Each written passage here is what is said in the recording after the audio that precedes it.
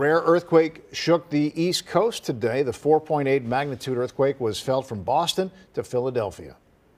I saw everything around me starting to shake a bunch. At first, I actually thought it was construction making a mistake or something, hitting the infrastructure.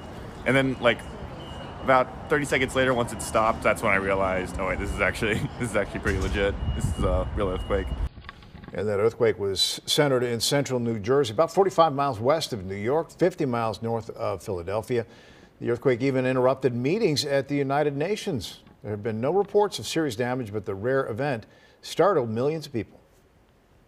Earthquakes don't happen every day in New York.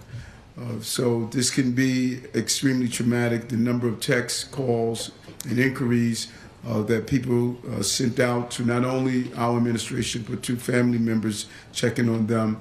We know how this can impact you. But we're ready for the unexpected. This is New York City, and we respond accordingly. New York's governor says state engineering teams are checking on bridges, roads, rails, and other infrastructure for any problems.